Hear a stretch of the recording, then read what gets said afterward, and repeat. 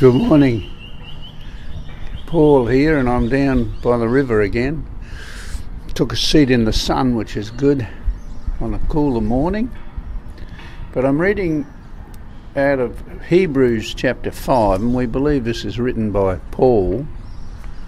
He gives a warning about falling away from your faith in Jesus.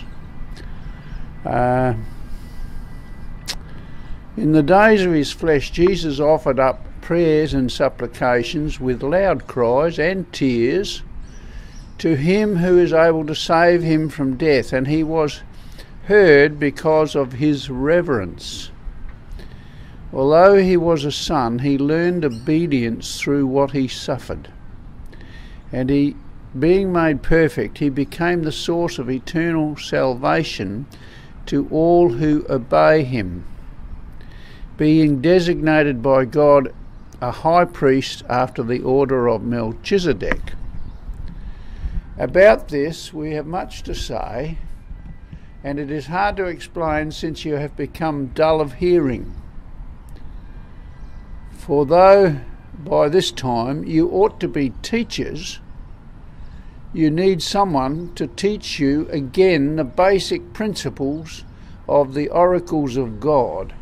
You need milk and not solid food.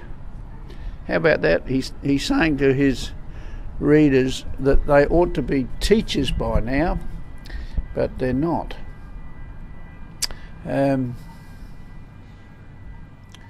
Verse 13, for everyone who lives on milk is unskilled in the word of righteousness, since he is a child, but solid food is for the mature, for those who have their powers of discernment trained by constant practice to distinguish good from evil.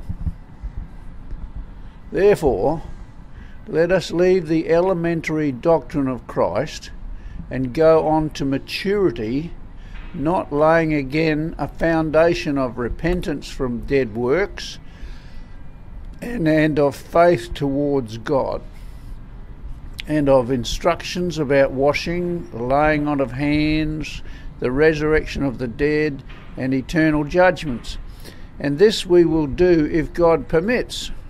For it is impossible, this is important, for it is impossible in the case of those who have once been enlightened to have tasted the heavenly gift and have shared in the Holy Spirit, and have tasted the goodness of the Word of God and the powers of the age to come.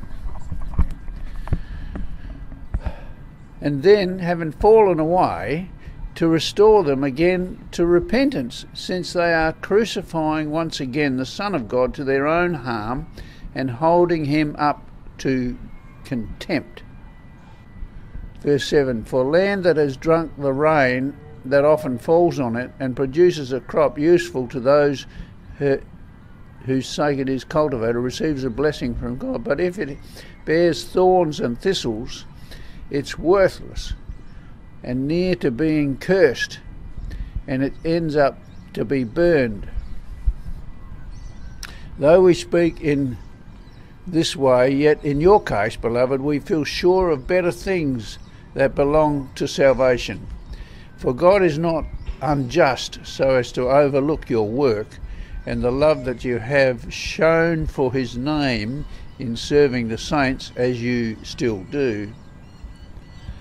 And we desire each one of you to show the same earnestness, to have a full assurance of hope until the end, so that you may not be sluggish, but imitators of those who through faith and patience inherit the promises. Hallelujah. So he's saying it's impossible, once you've turned your back on the goodness of God, it's impossible to bring you out of that, because you've crucified Christ again and shown him great contempt by ignoring what he's done for us. My goodness, we've got to hang on to our faith. We hang on to the hope that he has set before us, the inheritance that we have in him. Hang on to it. And don't despise it. Don't put it away. Don't turn away from that. So important. It's impossible once you turn away to come back. That's what Hebrews is saying. So much for the once saved and always saved.